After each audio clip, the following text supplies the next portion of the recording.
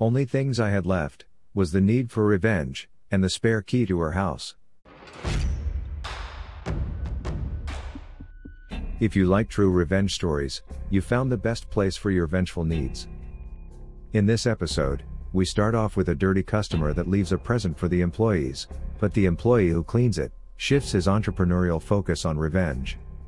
Followed by a entitled Karen for an aunt who refuses to pay for services and gets a free home makeover. Lastly, besting a travel insurer at their own game, aiming for revenge in pure style. Before we start, pretend to be an employee of McDonald's, tell the like button there's something wrong with its hamburger, say you have to take it back and you'll send a new one. Enjoy your free burger. Let's dive in. Naturally, viewer discretion is advised. These revenge acts might be disturbing to snowflakes. I work at a restaurant where the employees are overworked and underpaid. Despite this, everyone is cool with each other in management. The evils that mess up our day are the customers and our by-the-book district manager who drops by every now and then. For about 3 months, we had someone in the men's bathroom come in and smear an ungodly amount of fecal matter all over the handicap stall of the men's bathroom. Sometimes they'll even fling some outside of the stall onto another toilet or a wall. Of course, management sends one of us peons to clean it up. Fortunately for me, I never had to as I worked the cash register. The one coworker, who we'll call Arthur, was who I'd call the personification of pettiness. He was crazy and had a smart mouth and an explosive temper when pushed too far. Me and Arthur were cool. I never had problems with him, but management always had him clean out the bathroom when it was poo smeared. One day, Arthur came in on his day off to get some food. After placing his order, he went to use the restroom. While there, he heard someone moan and groan having a massive doo-doo storm in the handicap stall. He didn't think much of it, even when he smelled that god-awful scent. An older gentleman around 50 exited the stall. Arthur came out and noticed the smell was even stronger than before. Curious, he peeked into the stall and noticed the poop smears all over the place. Infuriated, he asked the old man if he had done that and why would he even. The old guy said with a doo-doo eating grin, "Look, I don't care. I just want to ruin some poor prick's day." Arthur was set off nuclear mode, as he was that poor prick. Initially, Arthur wanted to clock the guy right then and there, but in his own words, time slowed down around him and all he saw was red. Arthur didn't say anything to the man, instead washed his hands and sat back down waiting for his food. He sat on the opposite end of the restaurant, but the location provided an overview of the entire floor. He could see the old guy at his booth munching away like nothing happened. Of course, someone complained that there was doo-doo smeared all over, and one of the other employees that Arthur was cool with had to go clean up the mess. Arthur caught the old guy looking on at the situation and grinning to himself. Seeing that, Arthur thought the man needed to be taught a hard and hurtful lesson. The old guy finished his food and drove home. Little did he know that Arthur was following him. He ends up following old guy to his home and stakes it out for an hour. Arthur does this for a couple of weeks. Following him home, learning about this guy as quick as possible.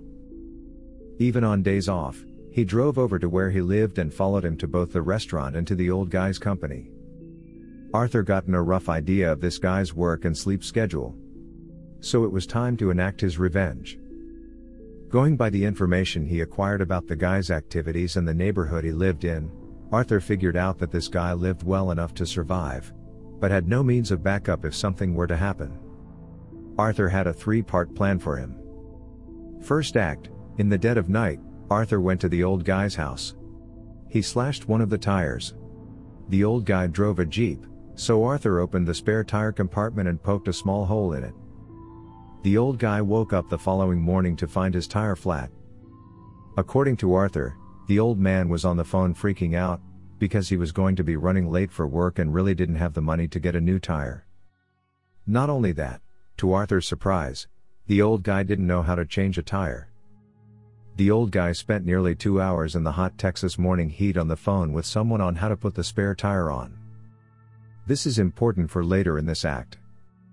At this point, Arthur is foaming at the mouth with excitement. The old guy drove on the spare to work only to find out that afternoon that the spare went flat. Even more frustrated, the old man drives the car to a nearby auto shop to get both tires serviced. Later that night, Arthur slashed 3 out of 4 of his tires. Remember when old guy was on the phone getting instructions on how to get his tire fixed? Well, before that, he had called his car insurance company to get someone to come out and fix his tire. He was very loud, and the gist of the conversation was that the insurance company wouldn't come out and fix his tire and couldn't get them insured, because all 4 tires weren't blown out. They said it would be easier and least expensive to just change the tire himself and get another. So later that night, Arthur slashed the other 3 tires except for the new one.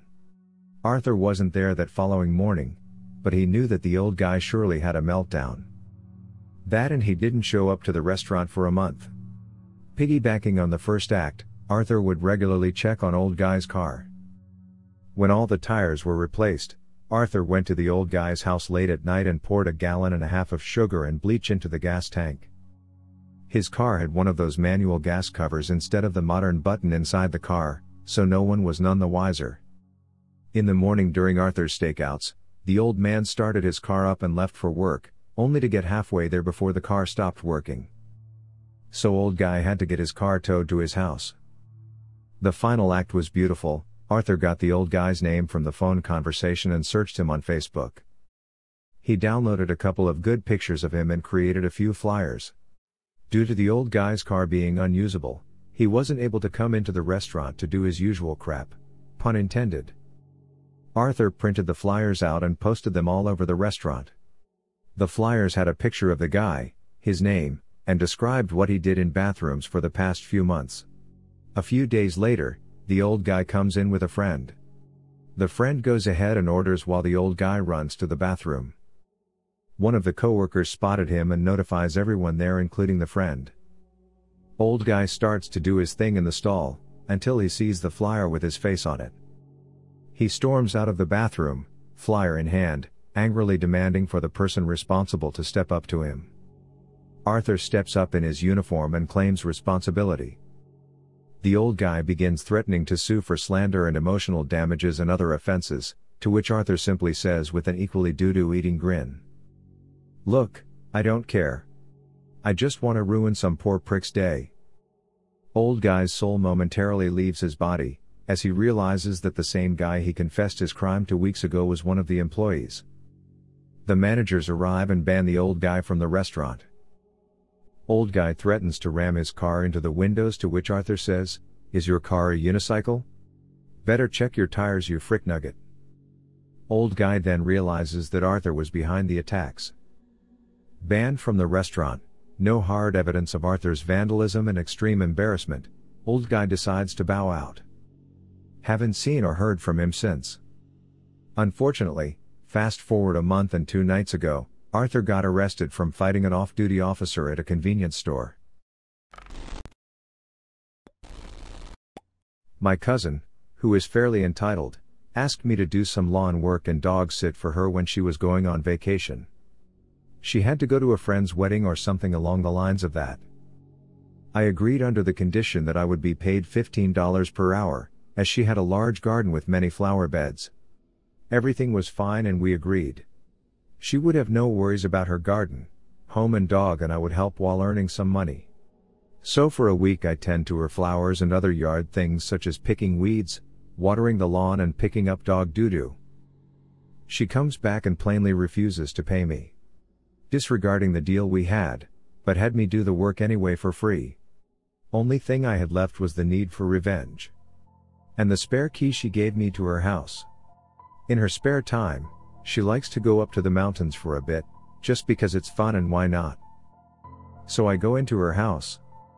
I know that trash day is the next day, so I proceed to the dumpster and take out 2 or 3 bags of trash and dump them out all around her house. I pick up the dog poo from the backyard and put it in the bedroom under pillows. Then, I take the trash still in the bin and add that to her house. Finally, I go to a local hardware store and get some weed killer that will also kill other plants. I found out that the hard way. I spray that all over her garden. On the flower beds, the grass and the vegetable garden. I did this for 2 days, while she was away. When she comes back, her entire house is wrecked. The trash attracted pests, the poo in the bed has ruined the pillows and mattress. Her whole garden is destroyed. She had to pay to get her house deep cleaned, a new mattress, replant all her vegetation and get new grass for both yards. She paid $5,000 for something that should have costed her $210. Moral of the story: pay someone for doing work for you, pretty please. In 2013 my dad passed away, while my brother and I were on our own independent international adventures. I was in Spain, my brother was in Canada, and we needed to get back to Australia. My travel insurance was dodgy but eventually paid out after a few complaints, which is pretty standard practice. My brother tried to claim $9,000. He could only get one emergency seat on a bunch of connecting flights, and with that and his flight back after the funeral etc., and other cancellations, it all added up. Shock horror, his claim was rejected. Back then, there wasn't an industry body that dealt with travel insurance companies, or if there was, we had no idea what it was. So my brother went through the usual hurdles involved with the appeals and complaints process. Eventually they told him that his claim for $9,326 was rejected and their determination was final. So back then, companies didn't really have Twitter handles, especially not insurance companies. So my brother, ever the troll, created a Twitter handle in this insurance company's name, complete with their official logo.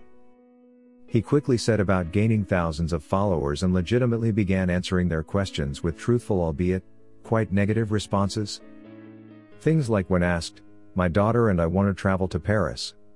What insurance cover would you recommend?" He would answer, "We would recommend you take the premium for our comprehensive cover and burn it. We don't like to pay out on for any insurable event, because it upsets our shareholders. Have fun in Paris." The insurance company got wind of this and sent him a cease and desist letter. My brother counter-offered with a contract for the company to purchase the Twitter account and 2,500 potential customers, for the very reasonable price of $9,326. They agreed. Thank you for enjoying this episode, which was made with artificial love. Subscribe or give Royal A.I some sugar by avenging the like button. Could you imagine doing one of these acts yourself? Share your experience below. I'll join the conversation.